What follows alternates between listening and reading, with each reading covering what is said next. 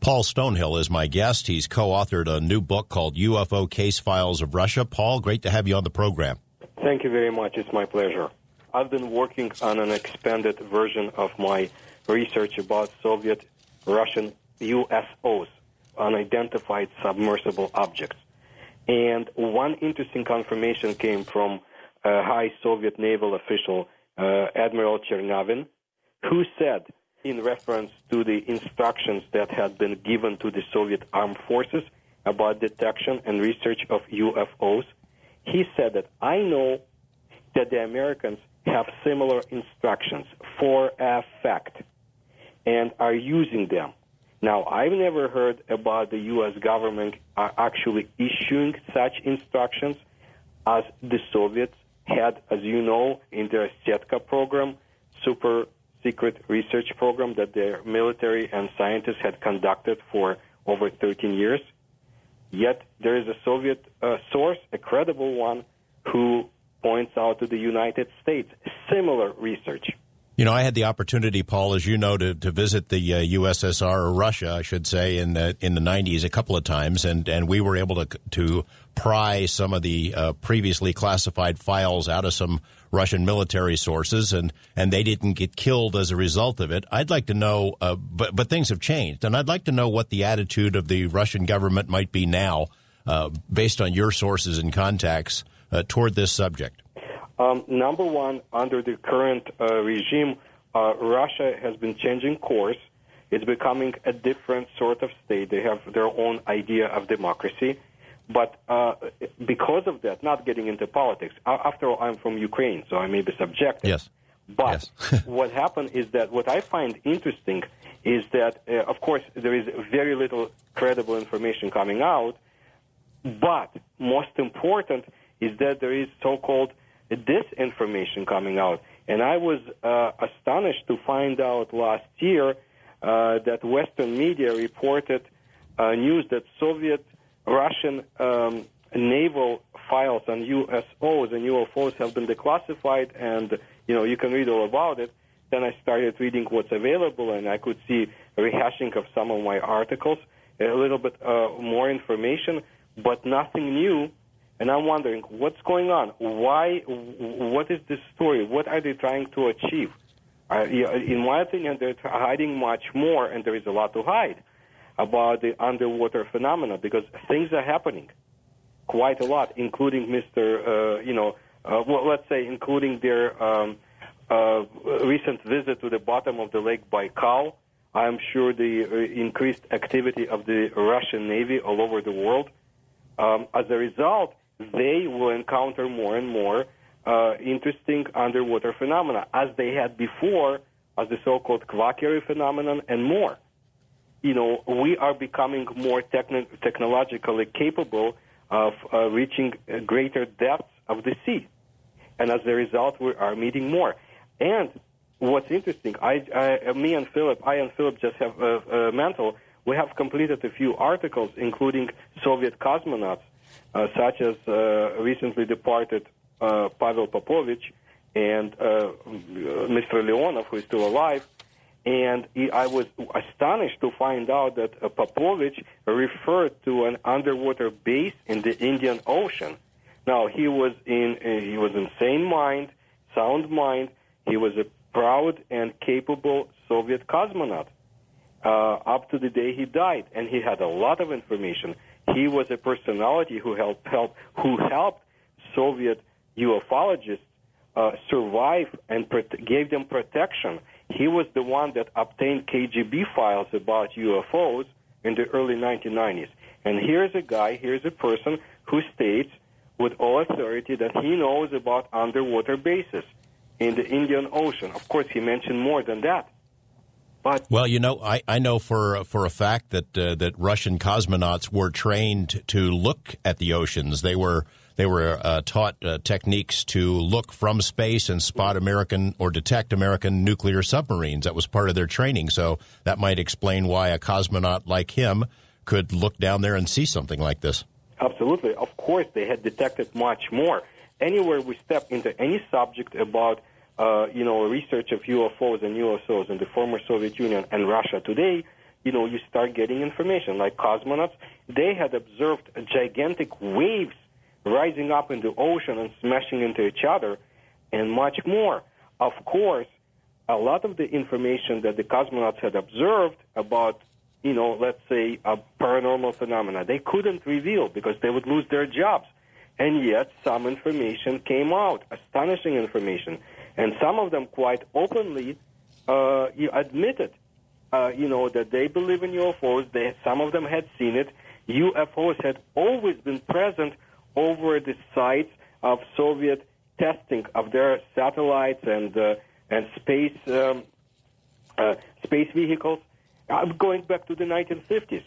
And the father of the Russian space program, Sergei Korolev, he was so much into study of the Tunguska phenomenon. For example, he gave his own money for some of the researchers who later became cosmonauts to go to the site of the Tunguska to study it. It's all, it's like it's like enigma wrapped in the mystery. I believe that's what Russia is referred to.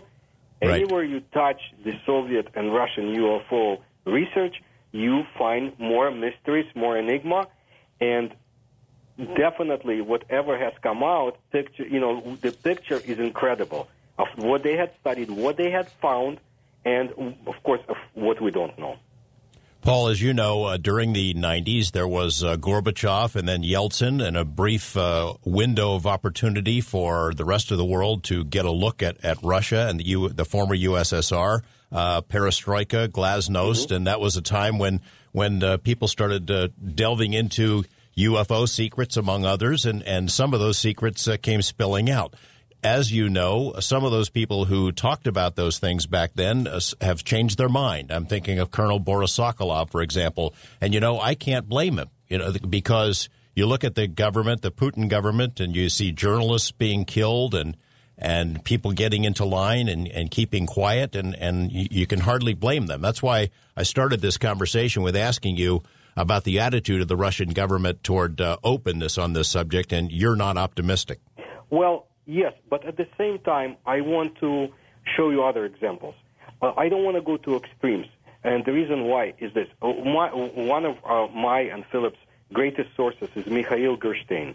He's one of the best and brightest Russian ufologists today. He had written a number of books, interesting books, and he destroys hoaxes and frauds, and at the same time he brings a lot of information to the surface.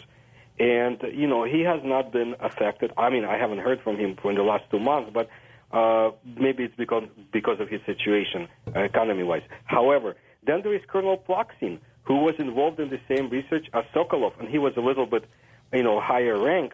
He had revealed so much, not in the later years, not in the latest years, and at the same time, information came out. So I want to believe that Russia is not going back to communism or anything like communism. I know it's not what it was in the 1990s, and I don't like that too. But I want to be optimistic that still information will come out. But let's also, here's my view, and people who read my books and the books I wrote with Philip Mantle will see that I don't want to shove down my explanations down anybody's throats. I want them to come up with their own ideas based on facts, and we present, incredible amount of facts in the books. But my view is this, that the Soviets at the end had been as confused about UFOs as other governments. They have something in their hands, and we'll talk about it later, where this data and let's say credible information they have came from. But at the end, they had been very confused, and they wanted to find out what is going on. They knew that UFOs do not present a threat to their existence. At the same time, they had to know what they had been encountering, whether under the sea or in the sky or on land. As an example of confusion, Azhaja, one of the top Soviet and Russian UFO researchers, he was prosecuted. Let's say, he wasn't a dissident, but he suffered because of his interest in UFOs. And Communist Party officials made sure he lost jobs, he couldn't advance but his friends in the Soviet Navy, where he used to serve before, they had protected him. They gave him jobs, assignments to study UFO phenomenon, USO phenomenon, and to write about it. And he was the guy that wrote instructions under this TETCA program that you brought information about, and I had written about. He was the guy who wrote the special instructions given to the Soviet armed forces to collect UFO information and to send it to the two secret institutes in Moscow and Leningrad. And so this shows you the disarray they had in the Soviet Union. They were confused and, I don't want to say scared, but definitely concerned about what's going on. They lost a few aircraft in the process of trying to touch UFOs. They lost, some army personnel and so forth. I don't think that was their main concern. But the picture that comes out to me is this. UFOs, whatever origin they were concerned about Soviet military experiments and their effect on ecology of the Soviet Union, and in some cases, these UFOs actually interfered to prevent further disaster, like in my Ukraine with the Chernobyl incident.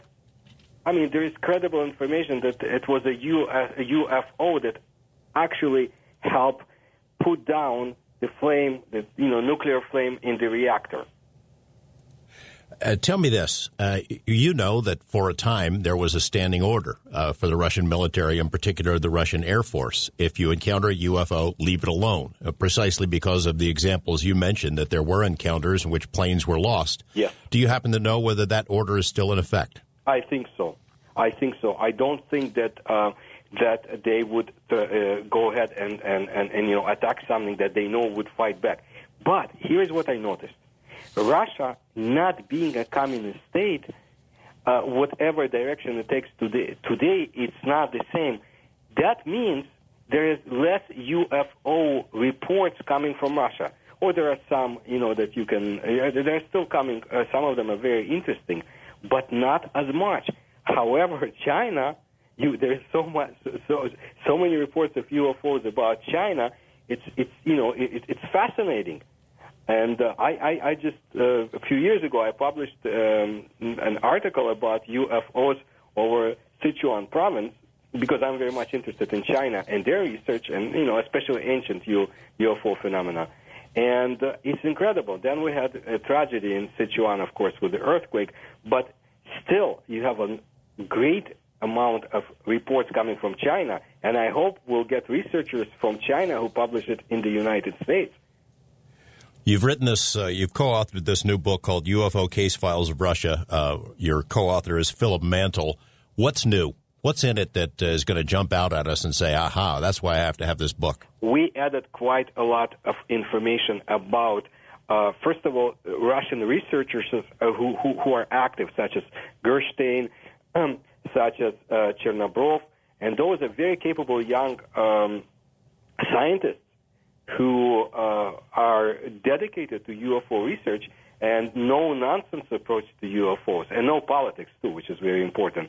And there is much more information about the cosmonauts and what they had seen, some of the strange cases.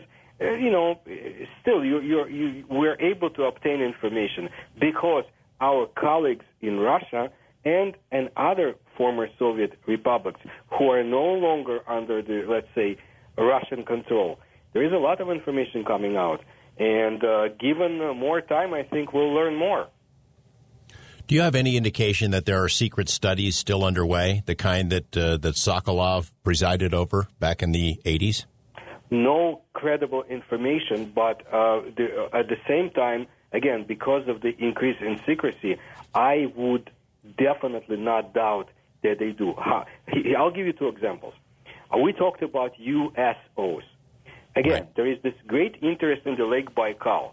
This was mainly after, I started publishing information about the so-called swimmers and the incident they had in 1982. I'm sure the Soviets have their own sources of knowledge, and they were interested, but there is something that bothers them about that lake. That's why, one of the strangest lakes in the world. Well, describe it for us. What do you mean? What is it that's strange? It's a lake that has very unusual flora and fauna, and reports of anomalous objects for centuries about that lake. There is also, I believe, a hypothesis that the lake is connected very deeply with seas and other bodies of water. Now, my story goes back to 1982 when the Soviets had detected gigantic beings who could swim underwater, do whatever they had to do, humanoid beings, and not use any breathing apparatus. They tried to capture them. As a result, the Soviets lost a number of troops. Well, how do you know this? Based on several sources. One of them was the Soviet military officer, Mark Steinberg. He lives in the United States, and a few other ones. But then I received a confirmation from somebody who was one of the most interesting Soviet writers and a specialist in the Chinese language and Khrushchev's interpreter during 1950s. His name was Demidенko. Now, he did not know the author of this report, but he himself was at the in that part of the taiga, of the Russian taiga, and he was given confirmation before he read the report by local people who reported about this incident. Then I went deeper than that. I have reports from one of the Setka scientists, Yermilov, same program that you brought information about. He is still very alive and active.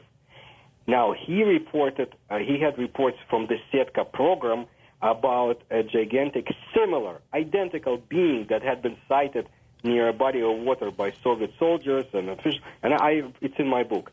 But also, I had confirmation from a report by Russian military counterintelligence from the Far East, which is not that far away from Siberia, about similar beings they had sighted. That was going back to year 2000.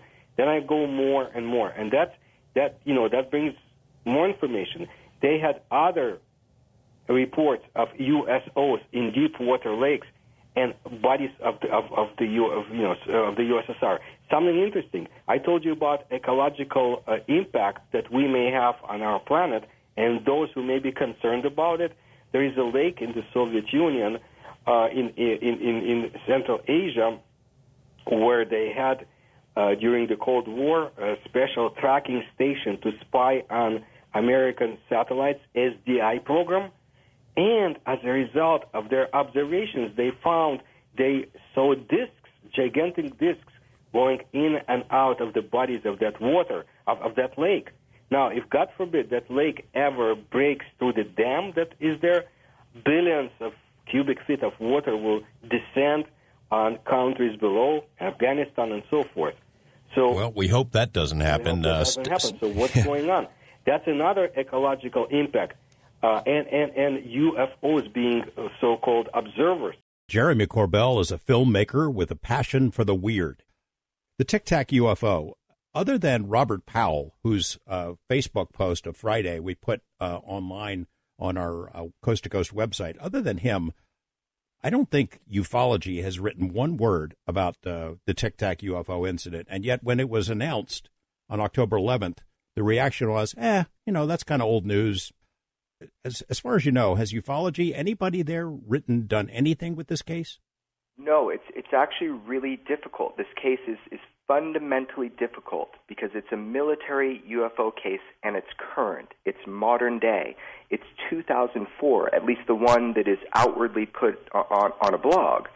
So this is a difficult case because it is current, because it's military. I personally have struggled with what information is classified and what is not. That was a huge gift given to the public by Chris Mellon, and people might have missed that point, but we're going to hit that tonight. Well, let's tell the story. What happened on that day? Your version of it, or maybe you want to start with how you've got your way into this story. Sure. I mean, look, it was more than 3 years ago today, and I heard whispers of this story. I was tipped off in some way by sources. This is one of the most dramatic modern-day UFO and USO military encounters in modern history. This is an incredible case. I heard about it, but there was no public mention.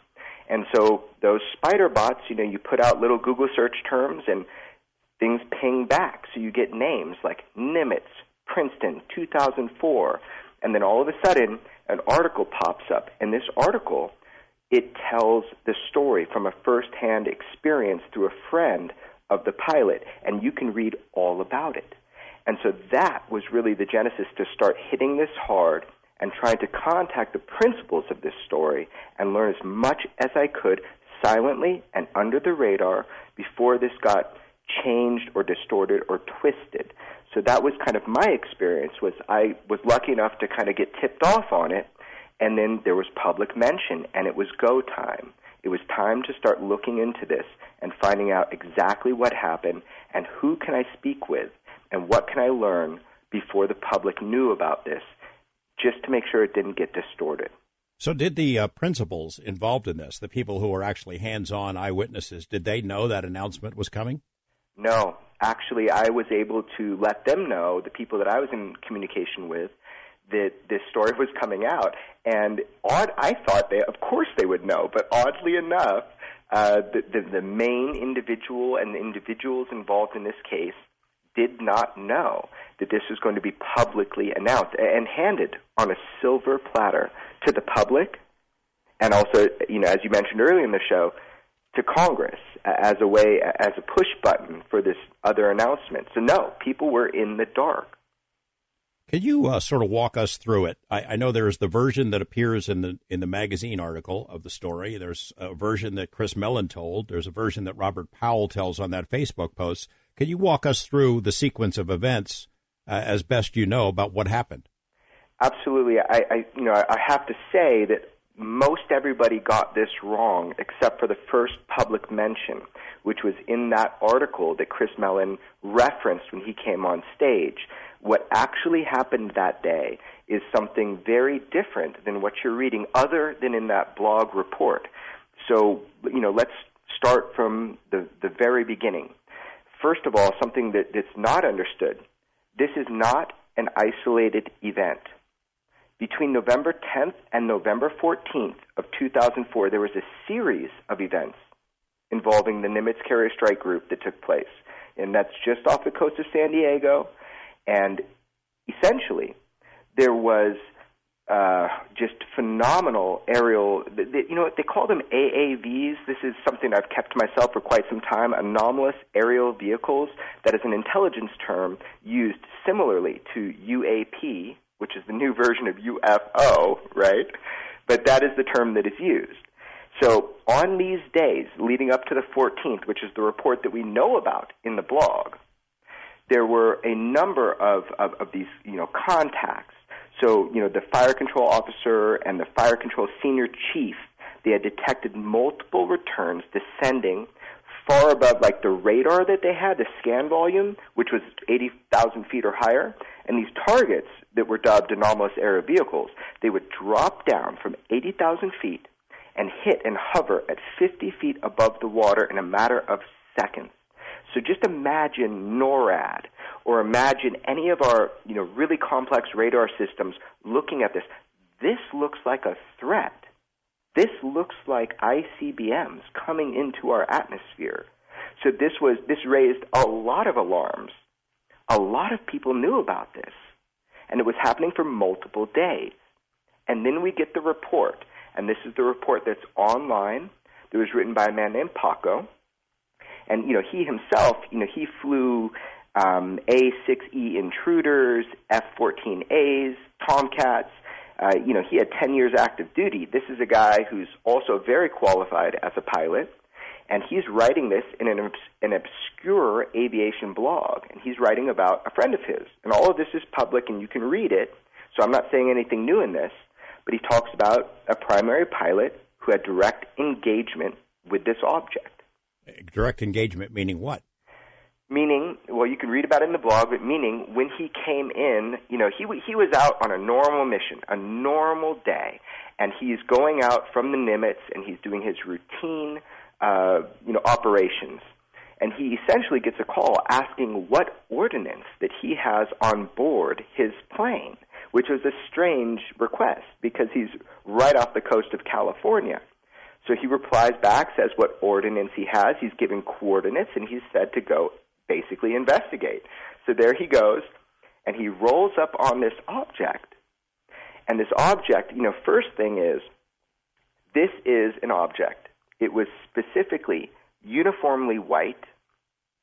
That's why they call it the Tic Tac. It was about 46 feet long, which is like roughly fighter jet sized.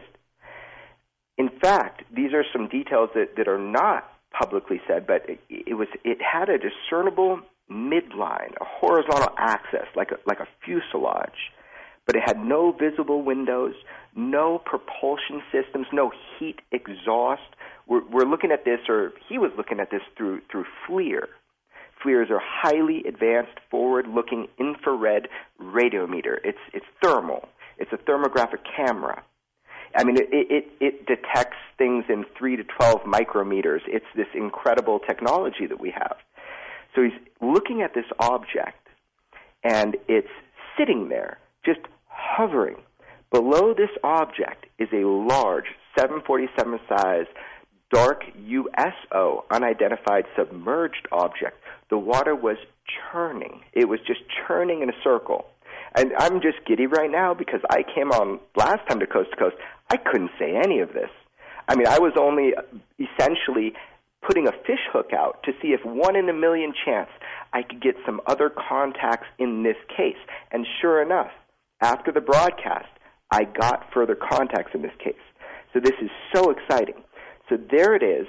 There's this USO churning water, and this Tic Tac, as they call it, was essentially docking. It was docking with this other object, for lack of a better word, and it took off. It took off blinding speed. Not only do we have a fighter pilot who is, highly credited, is a trained observer, we have footage. And that's something that's super interesting. That's something that was promised, actually, by Chris Mellon and his whole group, was that there would be this clear military footage. But I myself was worried about classification of this footage as I was investigating it. So you had it, but you couldn't say you had it. I did. And now it's out there. Now, this morning, like a gift from above, it came out online. I confirmed this was, in fact, the direct footage from the pilot, from the fighter pilot. This is real footage of an AAV, anomalous aerial vehicle, like a UAP or UFO, something that uses non-traditional propulsion that is not like anything that we on Earth have. I'm not a pilot. I don't know how to interpret the images I saw, but I watched the film today, of course, and I mean, you obviously have seen it multiple times. What do you make of it? Yeah, so you have to understand the footage in its context. So as I was saying before, and this is really interesting, there's footage from this FLIR system, but when the pilot went to engage this object, the object actively jammed all the weapons systems. And this is a modern fighter pilot, a modern fighter plane. This thing actively jammed all those systems. But we do have this FLIR footage. So it looks black and white. But you have to understand, you can read altitude, you can read time, you can see velocity in this. This video, when analyzed appropriately by people who know what they're looking at, I mean, this is huge that it got out. I don't know if it's classified. I don't know if it should be classified. That was my dilemma. I couldn't even show it to the primaries in the case that I was talking with because I didn't know if I had something that shouldn't be shown. But it is, in fact, now out, and people can analyze it. And so you're worried about showing it, sending it to the primary witnesses, and it's something that they should not have, and if they had it and it's still classified, they could get in trouble for it.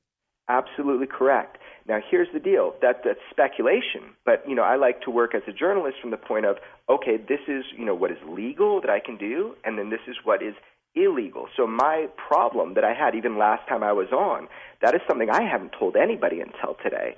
So in fact, yes, I had the footage for a long time, and this footage was leaked onto YouTube in the early days of YouTube, and they would share it and pass it around, but people couldn't screen grab these images or these videos as easily as they could today. So the big question was, is this classified? Now, I know there was at least one intelligence report done. I believe it was by the DIA. And essentially, they looked into this in 2007. And, from there, it wasn't clear if this footage was classified or not. But at this point, it's out again, not by my hand, so I can talk about it. You can see it. It will be analyzed. And so did you run it by your primary witnesses to say, hey, is this what you saw that day? Absolutely, I did, and 100% confirmed that is the video. That is the same video that came out, was leaked onto YouTube somehow in a mysterious way, originally back in 2004, I believe. So right around that time, or just after that time, this is the video. You are seeing the real deal when you. So tell me a little bit about approaching these witnesses.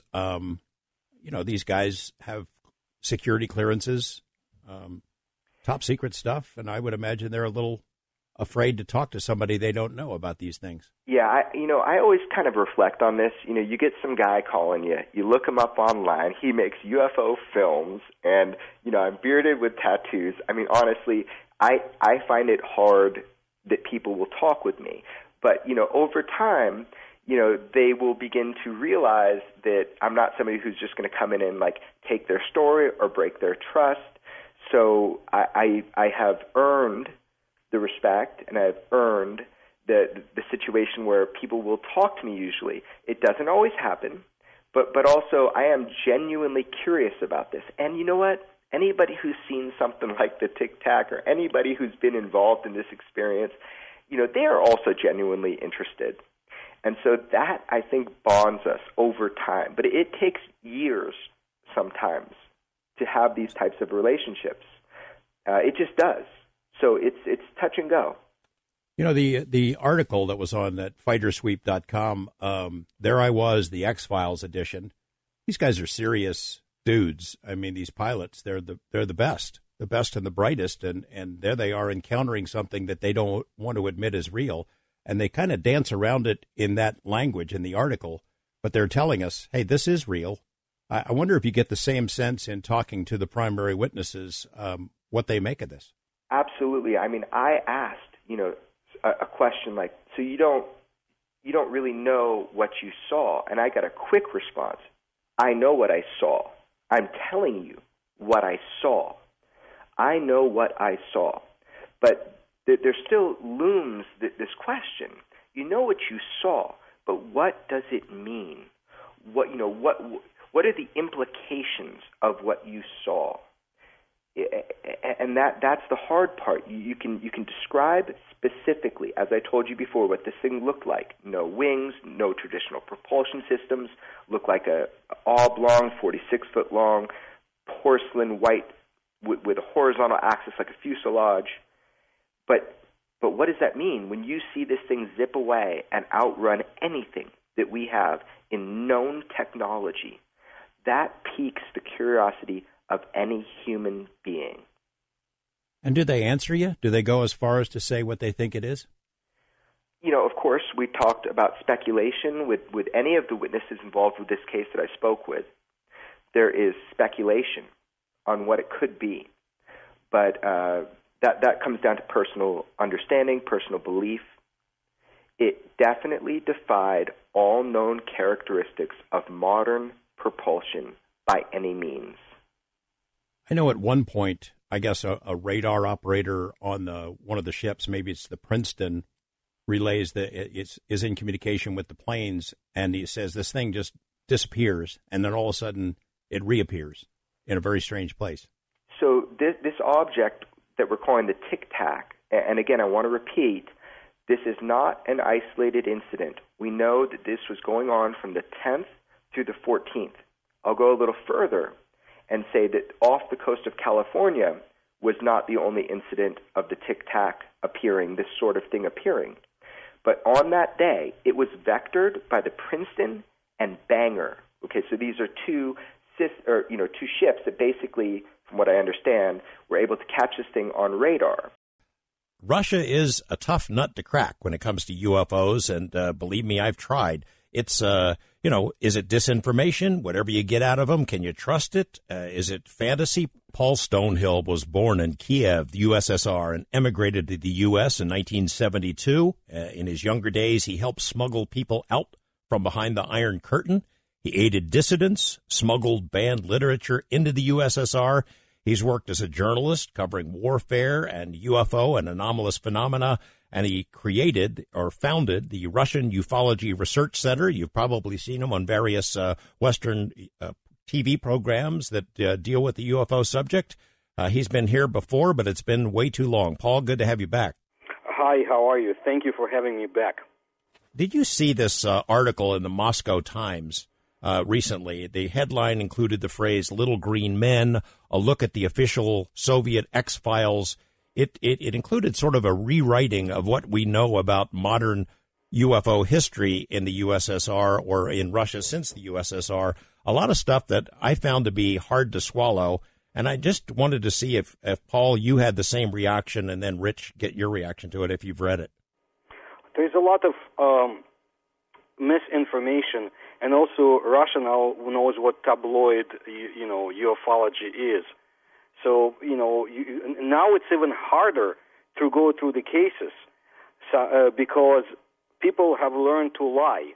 I mean, when the Soviet Union was a virgin territory, in the late 1980s, and a lot of information started coming out after they allowed the terminology like UFO to be officially recognized, we received a lot of interesting information. And I would say it continued to at least 1993, 1994, when you brought out a lot of stuff, very interesting materials. And actually, I wanted to start today by getting you involved, because among the information you brought out was the 1982 case in Ukraine. You remember when there was almost a nuclear war incident? And the reason I am mentioning it is because, when people read our book, they will find a lot of interesting things, and they will make a lot of their, I'm sure they'll make their own conclusions. But you can see some of the interesting underlying patterns that are coming out. And 1982, the year of 1982, was quite significant in the USO, unidentified submersible objects history, as seen by Soviet Navy people and around the world. The Falklands War, 1982, was a very interesting case because it brings us into the Antarctic angle of our research, which is tremendously important. Other cases took place in 1982. In our book, and we'll get to it, the famous now story of the so-called swimmers in the Lake Baikal was also 1982.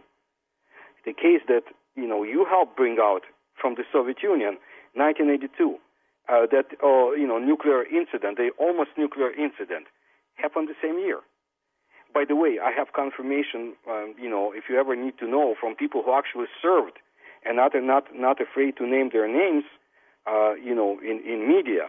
Actual people who had served in Ukraine at that time and who had seen, everything that was in the documents you brought out and more. Well, that's interesting. I think you and I need to have a conversation when we're not on the air. I've got the names of the people that were involved in some of the documents. I never wanted to mention them because I didn't want to get them in trouble. Rich, I'm going to ask you the same question as Paul. I don't know if you saw this Moscow Times article, but I ask it from the perspective of an historian because it seemed to me that there was a concerted effort in this to rewrite history, to put a new spin on it. And I've seen it before dealing with Russia. Before I went over there in the 90s a couple of times, there was an article by a guy named James Oberg, who is, by any stretch of the imagination, a skeptic, an American skeptic. But he said, you got to be careful about anything that comes out of Russia about UFOs because, they've been deprived of information for so long, they'll believe anything. And it almost seemed to me like a preemptive strike. If there's going to be a leak, don't believe it. And then after the documents that we got came out, there was a spin again. There was Colonel Sokolov, the guy who was at the Ministry of Defense, was described as a Russian ufologist. And now we have a new one. We have the new spin is Yuli Platov, this guy from the Academy of Sciences. Sure. He was in charge of the investigation, in charge of the whole thing that was done by the Russian military, and that's just simply not true. So I just wonder if you could sort of look at the big picture on how history gets rewritten, especially in the former USSR. I do recall reading that, George and Paul, and it's not right in direct front center of my mind at the moment, but I do recall this, and it is always, it's true, like what you find is how there's a decision that is made editorially with most of the powerful news organizations at some point or another to shoot down these various UFO cases. Oberg is, I think, very well known as a skeptic who, I think you're exactly right, was taking a preemptive strike at the Soviet and Russian cases. And I have found that there's not a single important UFO case that has ever taken place which at some point the skeptics don't put in their crosshairs to try to shoot down. It's a constant effort. They never cease at it. And it reinforces my own conclusion that what we call the mainstream media, from wherever it is, has this concerted effort continually to dismiss and to minimize the UFO subject and to make it as though it's really not anything that significant, to plant the seed of doubt in the reader's mind that there's something going on, and so forth. Basically to keep stalling the engine every time we start it up. So I think it is part of a long-standing pattern. Omni magazine published an article about my work in 1993. Yes. And after that, James Oberg's article came out. I don't want to waste my time talking about James Oberg. He's not worth it. Yuri Platov is basically the same, but he had been consistently anti-UFO research, and he had never would hide his disgust or, of people like, actual researchers in the Soviet Union. But he was, Sokolov, that was something else. He changed his opinion. He was the man he was the person who investigated that 1982 incident, the nuclear incident in Ukraine, and he was on site. He changed his opinions after some years due to the reasons we do not know. But he was not always, let's say, describing incidents like this as something that happens in the atmosphere, natural explanation. So, there are many vicious games around the field of ufology in the Soviet Union and Russia today. In the Soviet Union, they wanted to know. It's like a Russian saying we have, that a dog who sleeps on the hay would not others enjoy it, and at the same time it doesn't enjoy it itself, because you had people who wanted to know what the heck was flying over Soviet nuclear power stations, military bases, submarine depots, and so forth. They needed to know. This was their duty, and this is what they what they were called to know when they served in the armed forces. At the same time, you had bureaucrats from scientific field who wanted, who didn't want to stir anything. And at the other angle, you have the Communist Party, who were afraid to say that anything like UFOs existed, and all you had was bourgeois inventions, enemy, subversion, and so forth. And they would put down UFO researchers. I mean, they made their lives very miserable. And I have to give it to the people, not always perfect, but good people who stood up, like Ziegel, like Willenbach, like many others, and they were doing their research. And because of their, tenacity, we have a lot of information today. The Soviet Union was a very bad system, and it destroyed initiative. Yet there were people who put their own initiative online, and sometimes their livelihood and freedom, and because of them, we know about UFO cases today. If I just may add an observation to that, to Paul, and if I just may mention this, George, one of the things that comes out with Paul's and Philip's book, Russia's USO secrets is, in contrast to what James Oberg described, the Soviet UFO witnesses being, willing to believe everything and so on. What you find in their research, in Paul's and Philip's research, and in this book, is exactly the opposite. You find that there are many military personnel, scientific personnel, highly qualified individuals who have had sightings and experiences over the decades, over the generations, that are every bit as baffling and even sometimes more dramatic, or every bit as dramatic, if not more, than some of the best-known cases in the United States and other parts of the world. And, and the reactions are exactly what you would expect from any other nation.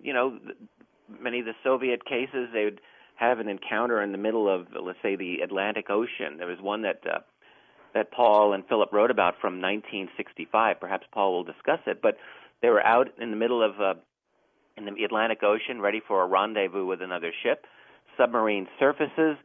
The crew members are taking in some fresh air, and suddenly this cigar-shaped object silently is coming through the sky. They're wondering, my goodness, is this American?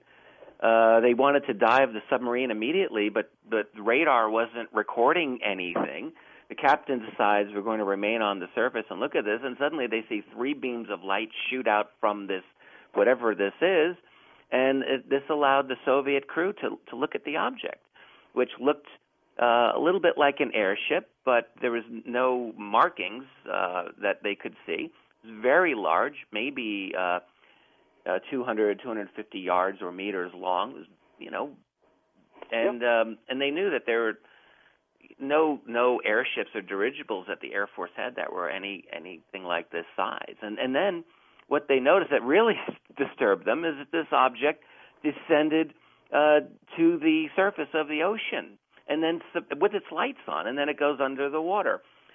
This is just, one drop in the bucket, as it were, of the stories. That's the thing that I actually loved about this book, is so many of these bizarre encounters that really I've never heard of nearly any of these, but and they were gathered together within a system that really was totalitarian, essentially, in which secrecy prevailed, in which these stories had to circulate quietly for many years. It's not a satisfying situation, but as Paul points out, you make do with what you've got, and you collect these stories. One final point on this, the discussion, the general discussion. I am so impressed, Paul, by your work and the ufologists that came before you, investigators before you. For decades, as you point out in the book, these guys risked their lives to chase this stuff. The official edict from the Communist Party was, don't talk about this stuff. You're not supposed to. At the same time, publicly, they were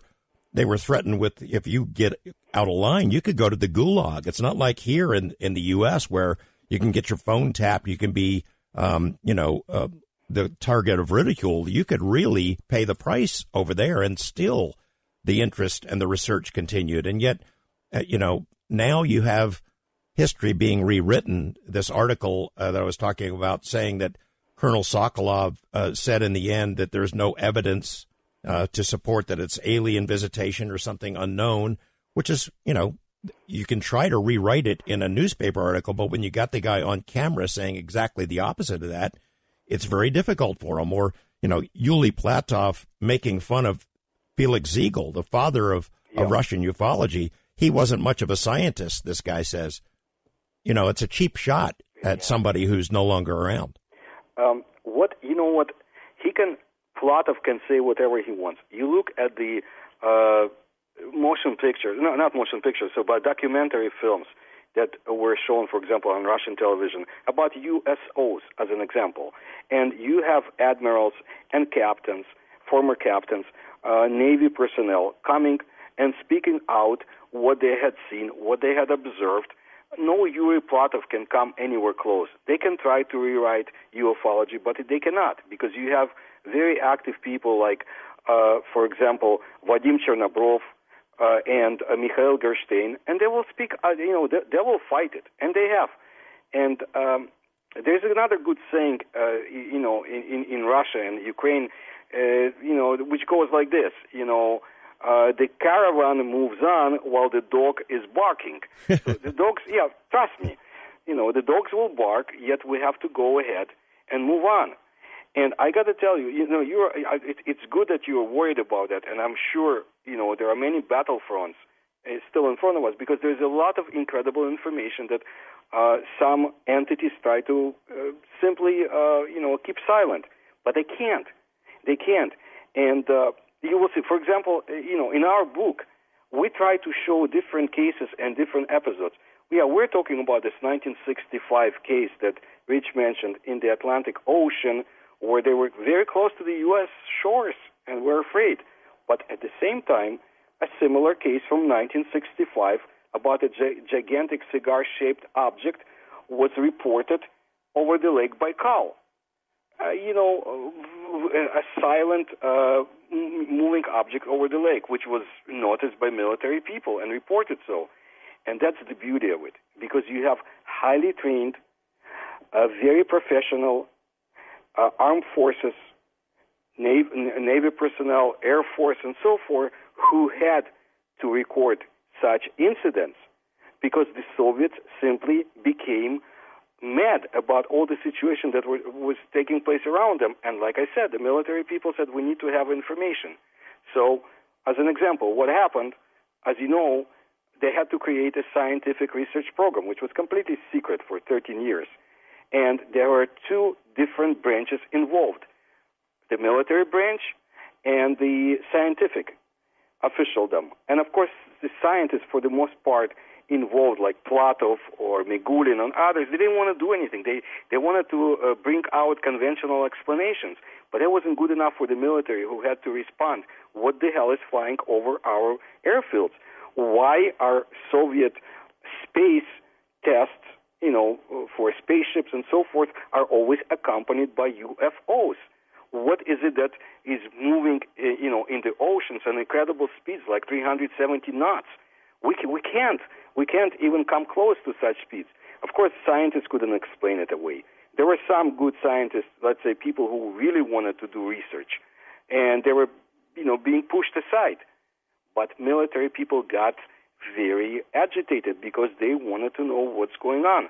And as you will find out in our book, such important people like Admiral Gorshkov forced creation of special, highly professional military scientific teams who had to study UFO, USO aspects out in the sea, on land, and so forth. So I don't want to get, ahead of myself, but you will see it in our book, and you will see a lot of correlations. But please understand, we only describe cases that had been cited in the Soviet waters, Russian waters before then, and what the Soviet and Russian Navy people had seen in international waters. There were thousands of cases all over the world about USOs. And, I'm just glad we were able to bring all this information from the Russian territories. Because, a lot of it, you will find out, a lot of it happens in China, in the Sea of Japan, and so forth.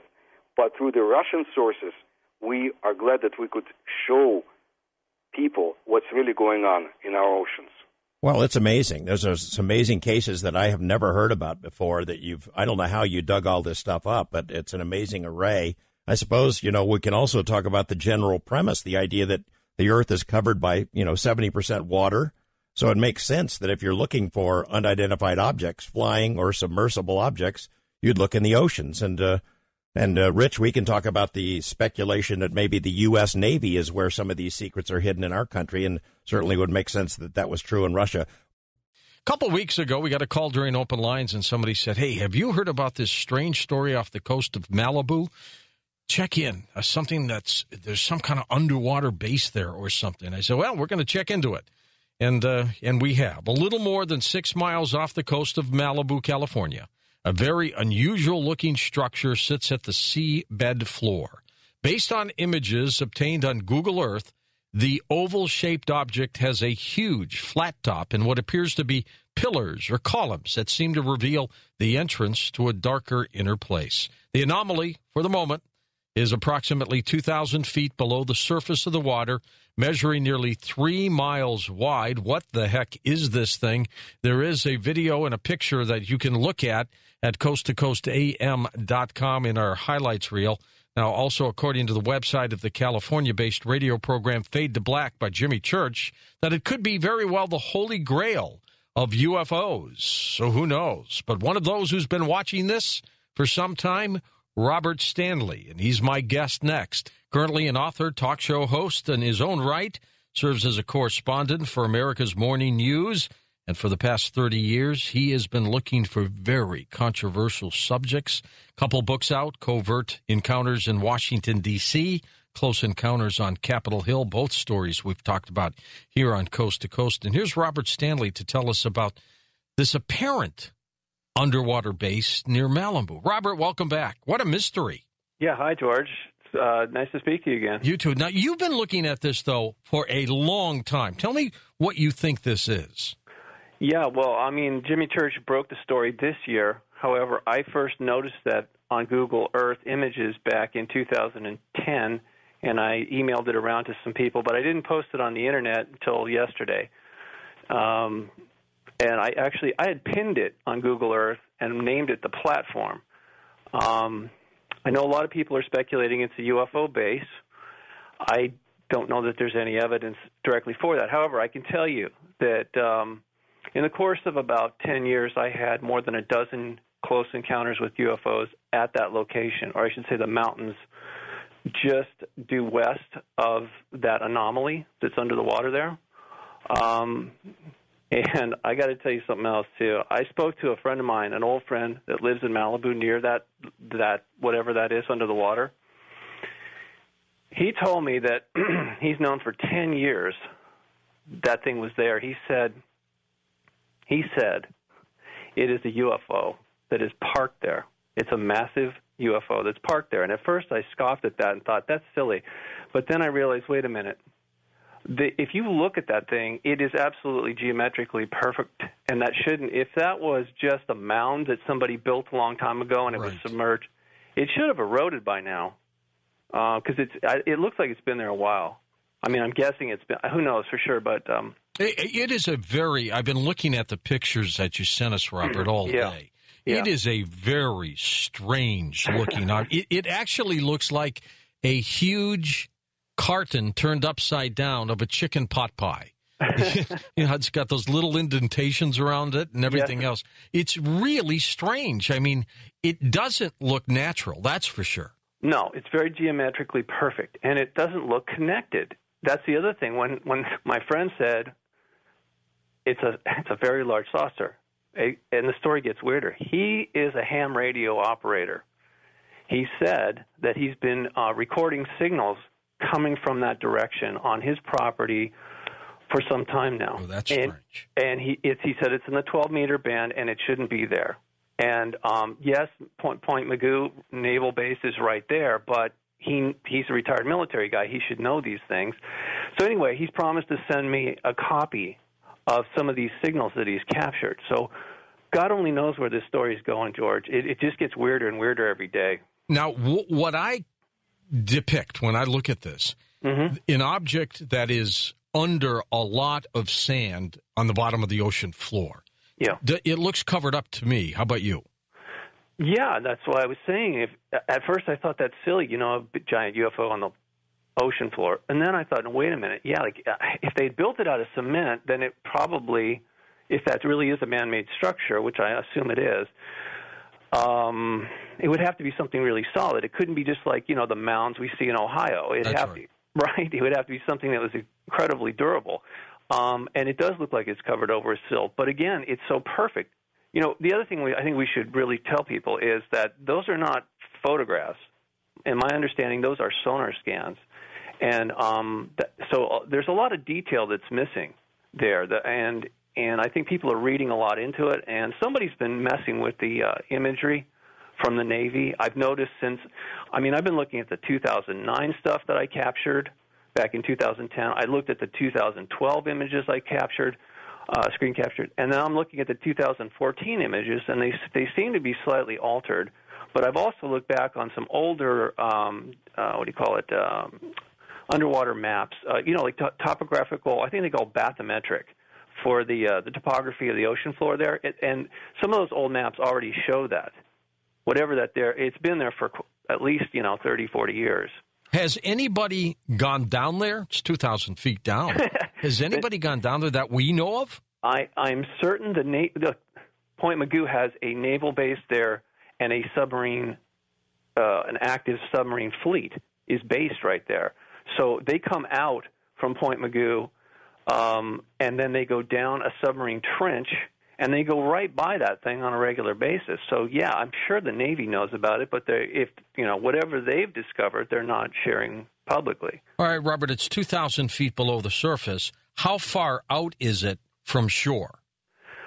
I didn't do the exact measurements, but it's really not that far. I mean, it's part of the shelf there, the continental shelf, but it's actually pretty close. Okay, so could it have been part of California that may have broken off a long, long time ago? Yes. Well, okay, they got submerged. I mean, this is part of the rest of the story that I find so intriguing. The legends of the native people there, the Chumash, say that there was a first people that lived in a coastal valley right there, which they got flooded out probably 11,000, 12,000 years ago. There was a flood, and they got wiped out. And so we could probably use some of that flood now. You guys, yeah, definitely need some rain, but not that much rain. I mean, supposedly at the end of the last ice age, the sea levels rose like 200, 300 feet. That's why on the Channel Islands you found that there were mammoths that were stranded out there, and then over the generations they became much smaller. They call them pygmy mammoths, and so there was, there's a lot of artifacts. In fact, the oldest remains in North America of humans are right there on the Channel Islands. They're at least 11,000 years old. So there's something really ancient about that location. And more importantly, if you've looked at my website recently, there are what appears to be megalithic monuments due west of that anomaly under the water. Up in the mountains adjacent to it, there are these ancient rock walls and massive stone statues up there. Are you tipping toward man-made or extraterrestrial origin? For the structure, yeah. I would have to say they're man-made, but based on what I've experienced up there, it seems like, just like we have now, there probably was a lot of UFO activity or star people coming and interacting with our ancestors, probably set up a colony here a long time ago, and they've been interacting with us, sometimes overtly, a lot of times it's covertly, but they're definitely here. So I assume that they were not only here now, I'm sure they were there here and way back when. Well, it's strange, and even a small submersible doesn't have to be part of the Navy. Right. Can get down there and take pictures. I mean, we need to get somebody down there. Yeah, I think at some point people are so intrigued. I mean, the other thing that I did finally is I've actually put maps and driving instructions for anybody who wants to go up and see these statues up in the mountains of Malibu. That is now available. It used to be you'd have to contact me and I would send you the stuff, but now it's available to everybody because I think it's time. It's time for people to reconnect with our ancient heritage. I think that's going to have a huge impact on helping not only rewrite history, but reconnecting humanity with its roots. Are there other structures like this around the planet, Robert? Yeah, absolutely. Depending on the age we're talking about here, but down in Peru, there's a place called Marcahuasi, a very high coastal plateau, and those statues are less defined, but they're still intriguing. And there's a lot of research on this that's available on the internet. You can just look for yourself. I know Bill Cody did a fantastic documentary of it. years ago, and I think it's out now. So yes, absolutely. There's enigmatic stone statues that are unaccounted for as far as our current narrative about how we got here. I think it's missing a lot of pieces, unfortunately. So we have some homework to do here, sort of play catch up on who we really are, how we got here, and how old is our human culture.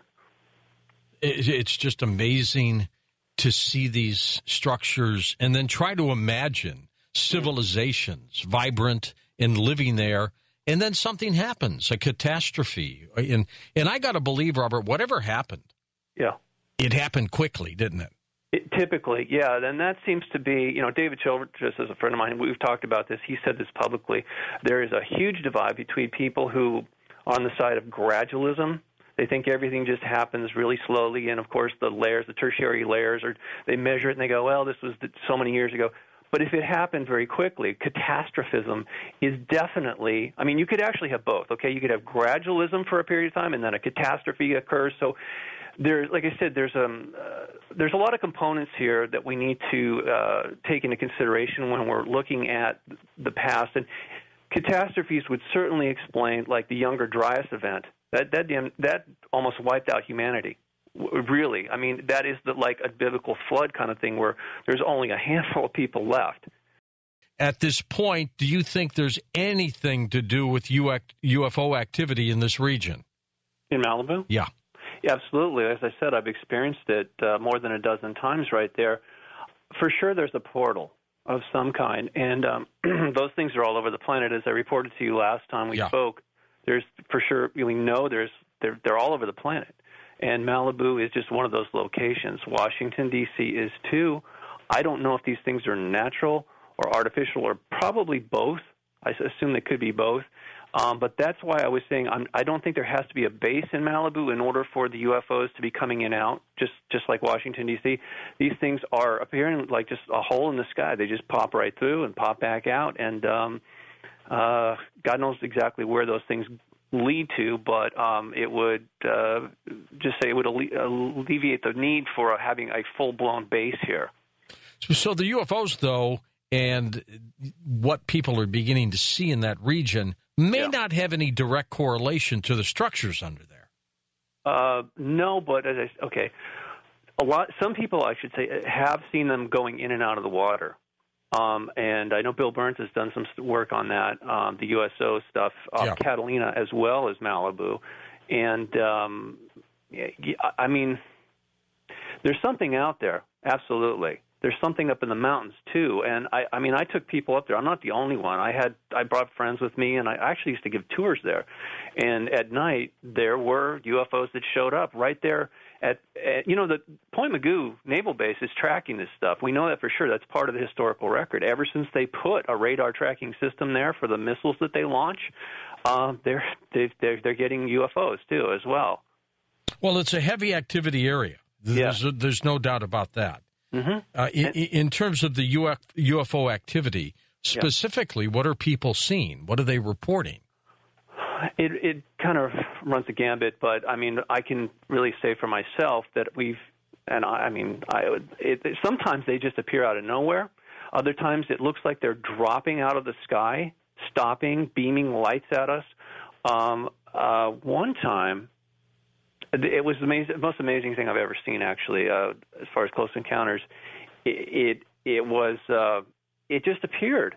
And I think it was there the whole time, but it just turned on its light. It looked like a white snowball kind of a thing where, in other words, the air around it was completely like a sparkler, except in 360 degrees. And it went from white, red, yellow, blue, green, purple, and then faded out as it was moving from right to left in front of us. And we were on top of the mountain peak, as I said, looking out at the ocean, right where that anomaly is there at Point Mugu. Robert, a couple days ago, Sci-Fi Channel, in the 45th anniversary of the landing on the moon, I saw that. Had that show on. Yeah, that was good. It was a good show, and Robert Kiviat, an old friend of ours, put that together. He did a good job with that. And, you know, there's always been some question about Buzz Aldrin, second man on the moon. What did he see? Mm-hmm. I've been with him on the Larry King show where he said, look, I called it a UFO because I didn't know what it was, but I don't think it was a UFO, a spaceship, something like that. What's your take on that? You mean, are there UFOs being sighted on? No, on Aldrin's comments. Oh, on Aldrin specifically? It seems like all those guys, because he's a military officer first, he is sworn to not violate JANAP 100, I believe it was. It's a code, and if he was to violate that, he would be fined and or imprisoned for revealing any national security secrets pertaining to UFOs. That's pretty much well established in the public record. All right, back to covert encounters now in Washington, D.C. Any follow-up to your work there yet? Yeah, well, people are still reporting strange things. The most compelling stuff, the evidence that I'm seeing, is being gathered by Mr. Allen, who you've had on your show. Yeah. His website is ufodc.com. He's using the top-of-the-line Nikon imaging equipment at night on top of his roof where he lives, 7 blocks from the White House. He's getting this almost on a nightly basis. Whenever he puts the equipment up there, he's getting these objects coming in and out of prohibited airspace that simply shouldn't be there. And these are not conventional by any means. You can tell the difference. I mean, he's captured images of helicopters and planes. Let me tell you that the top-line Nikon equipment is amazing. I mean, it can literally photograph stuff in the dark without any external light or extra lighting. But what's really strange on top of it all, as if that wasn't weird enough, something has been remotely sabotaging his cameras. I mean, frying the motherboards, even crushing. That's weird. Even crushing the shutter, which is titanium. How do they do that? It's some sort of remote energy beam, and I don't know if it's our stuff or if it's the alien technology. As I told you before, there's clearly a conflict going on between these different factions, and that again is part of the historic record. So-called good versus evil, light versus dark. But, I mean, it's weird because, like, somebody obviously wants him to take the pictures, like almost like they're posing for him there at the Capitol and the Washington Monument and stuff. And then yet when he's doing this other thing on top of his roof, he's getting all these things. I think he told me it's happened 5 or 6 times now. And every time it happens, he called me up and he's really upset, you know, and he can't understand. Oh, and then I explained it to him. I said, hey, have you ever heard of the Hutchison effect? And he's like, I don't know what that is. So I sent him videos. Have you ever seen those videos? Oh, absolutely. Okay. And John's been on the show before. Okay, so you know. All right. But Will Allen had no idea until I showed him those videos, and I said, that's how. You think it's crushed, but in fact it just like not melted it. It's like it's sort of like microwaved something from a distance. That's bizarre.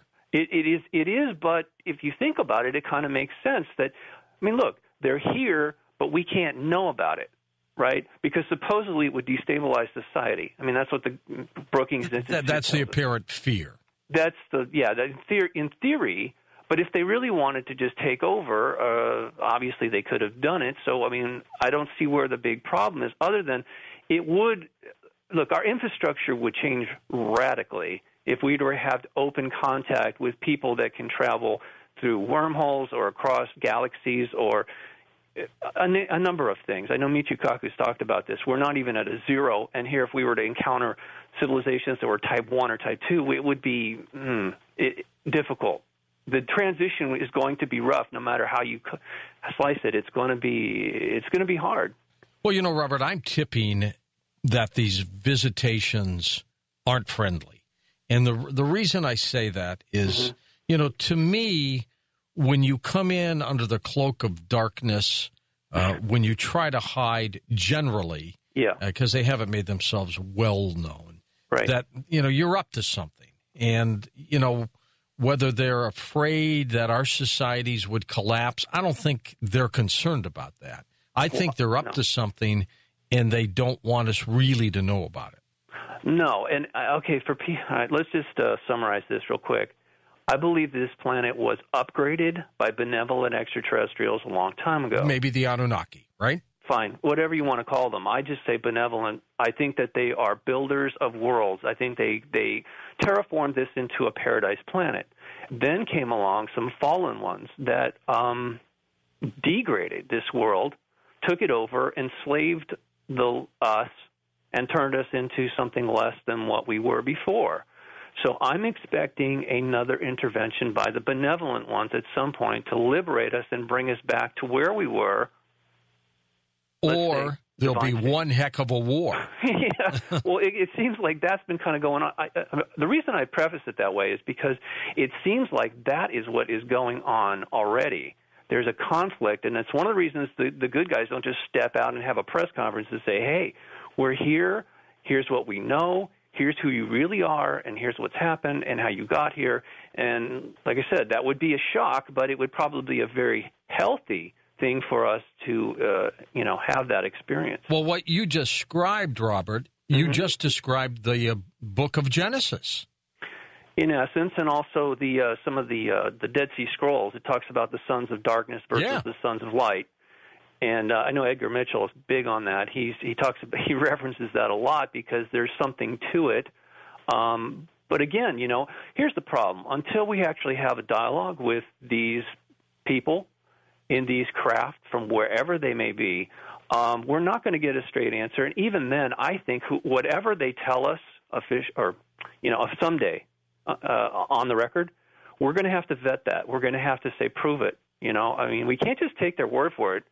Because, like you said, there's so much covert nonsense going on right now, so much deception. Probably cut some backroom deals with, the governments, not just our government. I'll tell you what, the thing I've been working on, I didn't want to publicize this too much, but go ahead, Rob. Well, look. It's an extension. I thought I was done writing about Washington, D.C. I really, 2 books, 800 pages, I thought, and website, whatever. Yeah, enough is enough, right? You would think, but for some reason, this last Christmas, I was home, and I found myself looking into, very deeply falling into the whole, what does the Pentagon really know? And I had to go back and look over thousands of reports, and then it started to dawn on me, man, they know a lot more than they're willing to admit. In fact, they're absolutely petrified that these things are able to intercept intelligence, know what they're actually thinking before they do it. And I mean, our guys. I'll give you an example. Like in Florida, there was a UFO hovering over a sensitive launch site. The commander says to one of the subordinates, "Fire on that craft. It's not, it's unauthorized." As soon as the guy goes to press the button to launch something at it, they disappear. Jeez. That means, that they knew exactly. They were either intercepting the radio communication or they knew exactly what that individual was thinking, because my understanding is telepathy is a real thing. Now they're saying we can actually do it with some sort of technology. It may be both, it may be a natural gift or it is a technology, but either way, we don't have the high ground. Okay, we really are not on. We have no parity with these individuals in these craft. And that's been proven to our military time and time and time again. They have monitored, I'm sure you've talked to Robert Hastings about this, about the, how they tampered with our most sensitive nuclear arsenal. A great story. But, it's not just a story, it's a fact. They didn't just do it to us. They did it to all the major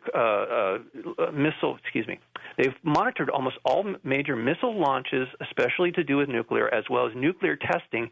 UFOs typically have been cited for decades, watching our development. Shut them down and turn them back on again. Yeah, no, that's the other thing. I would assume, I hope that I'm right, that the good guys are intervening. I mean, look, if you go back to what Eisenhower was told back at Edwards Air Force Base in California back in I think it was 54, they were these so-called benevolent tall Nordics were saying, look, we'll help you, but you've got to stop with the nuclear program. It's a dead-end street. Well, that didn't work. No, it wasn't just up to Eisenhower. Whoever, the powers that be said no, and it could be the reason that these people are showing up and sabotaging and even sometimes literally stealing warheads out of the missiles in Montana is because they're trying to keep us from killing ourselves. I don't know if that's it, Robert. Well, how do you see it? I mean, honestly, they didn't stop us in 45. They haven't stopped the Koreans from doing what they're doing. I mean, if they really wanted to intervene, they'd dismantle everything right now. Well, there may be some restrictions. Again, look, we're just speculating. We really don't know. We really don't know because we haven't had the conversation with them. But I'd like to briefly update everybody on what I've learned about the archons. Yeah. And how that fits into all this. Those mental parasites, some people say are demons, whatever. They clearly are real, whether some people want to believe it or not. No, it's up to them. But here's the thing. One of the techniques that somebody emailed me, and I've tried it, it's fantastic. If you measure your heartbeat, I mean literally find your pulse, and you synchronize your breathing to your heartbeat, you will. It's like rebooting. Your internal rhythm becomes normalized. Instead of being, we're constantly being provoked, and that's what they want. That's what those things need us to be. So this is a very simple technique that anybody can apply at any time. It helps if you're in a nice, quiet place. Obviously, with the less distractions, the better. That's one thing. The other thing is a Native American shaman I'm friends with out here in New England gave me this tip, and I tried it recently, and it's quite profound. If you recognize these things are hungry and they're trying to feed and they're constantly provoking you, you can turn the relationship around. You can actually empower yourself by saying, "Look, okay, I'll feed you. Next time I'm feeling angry or scared, you can have that, but I am not going to continue doing this.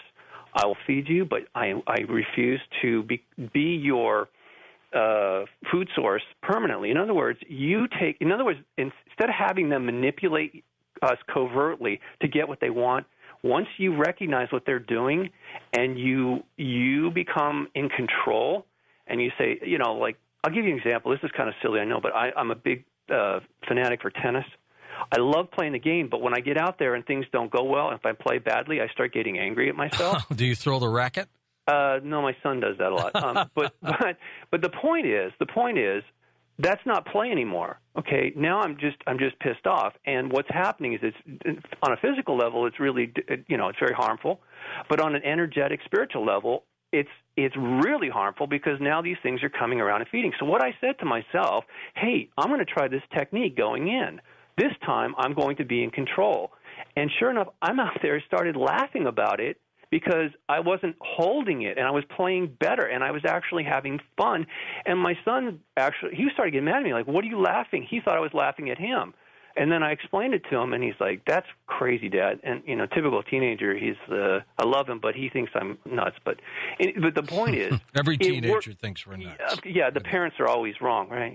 Teenagers know everything. Hey, we did the same thing, didn't we? Yeah, of course. But here's the thing. It works.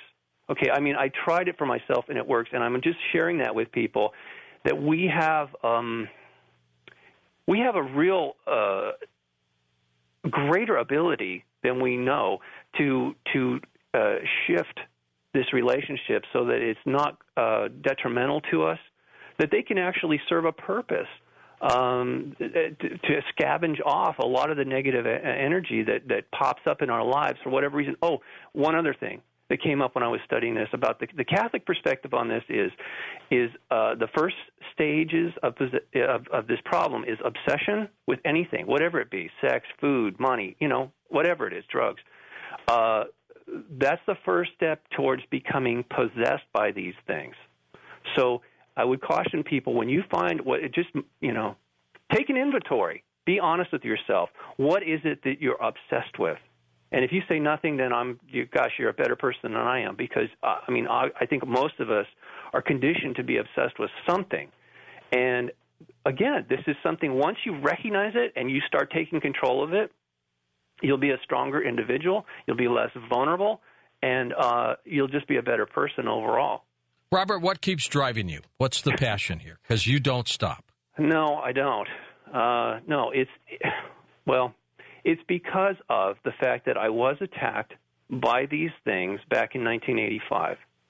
And at the time, I didn't know what was going on, George, honestly. Oh, who would? I don't blame you. No, there was no context for it. I was a young man of 25, and I thought the world was, I had a very, quote-unquote, normal view of life, But growing up in Malibu, right, I thought that was pretty cool. Anyway, when that happened to me, and I went up on the mountain and I prayed or meditated, like whatever you want to call it. I was up there because I needed an answer. I needed some help. And when I went out of my body and entered that realm of light and met that being who said I think he said he was the Father. In any case, the bottom line is this. It was transformational. I couldn't undo it.